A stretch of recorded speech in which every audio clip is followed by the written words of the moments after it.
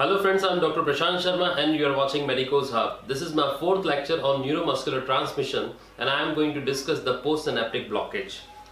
The substance causing the postsynaptic blockage are divided into two categories. First is competitive blockers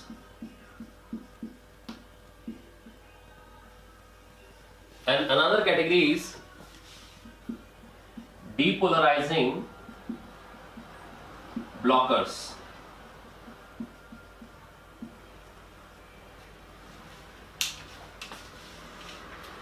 Competitive blockers are basically chemicals or substances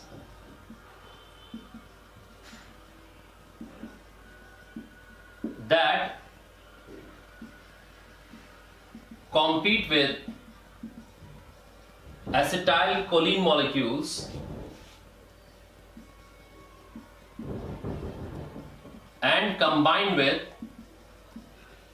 ACHR. That is, these chemicals compete with ACH and combine with ACHR. That is, they prevent the ACH from combining with ACHR. An important thing is that without opening ACHR. It means that these lack the biological activity of such blockers lack the biological activity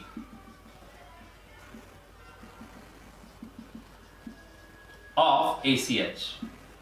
So they will not produce any contraction or any depolarization in the motor end plate. And as a result, muscle may be highly relaxed or it may be paralyzed. Now examples. In examples, Curare is there. Curare is obtained from a plant Strychnos toxifera.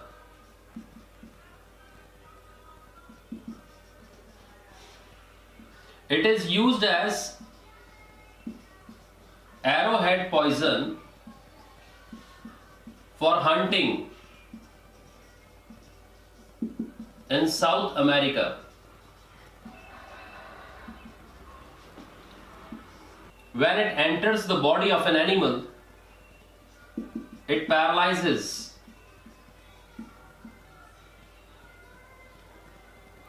and death will occur. Another example is galamine.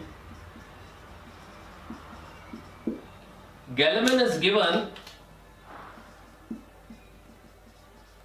as a skeletal muscle relaxant to the patients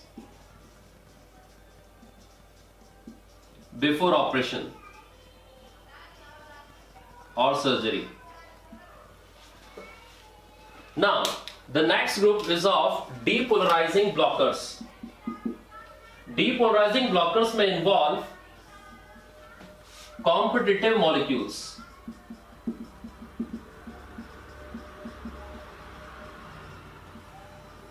These competitive molecules will compete with ACH and bind with ACHR. These have biological properties or physiological properties of ACH. That is, they will open the ACHR. These will open the ACHR, producing the depolarization. But very important thing which creates the difference is that these are not hydrolyzed by It means that when such molecules will combine with ACHR, this channel will remain open, cations will move inside, depolarization will occur, and the effect will be prolonged. Such examples are succinylcholine and carbamylcholine. These are the competitive molecules. Another category of depolarization blockers is reversible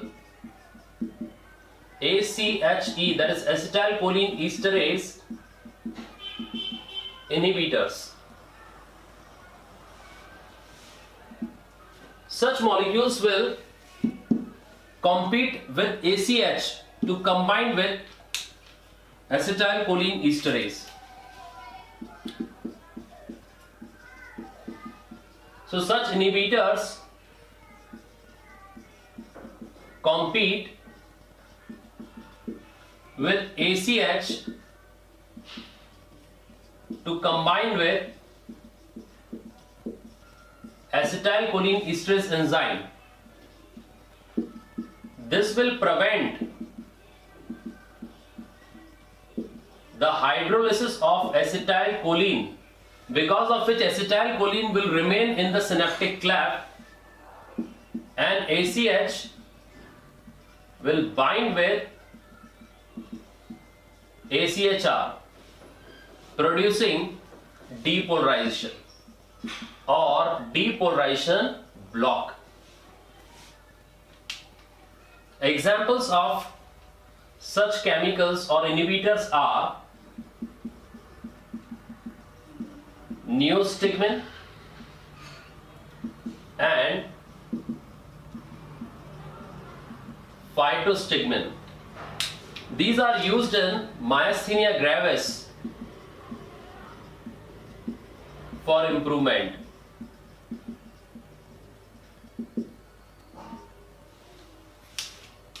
Courier can also be given to reverse the conditions. Another category is of irreversible acetylcholine esterase blockers. Such blockers will permanently bind with ACHE and will make the ACHE unavailable for hydrolysis of ACH.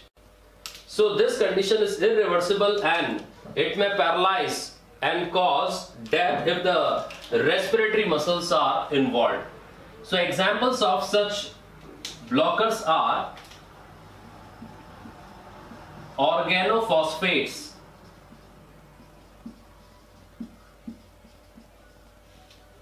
like malathion, parathion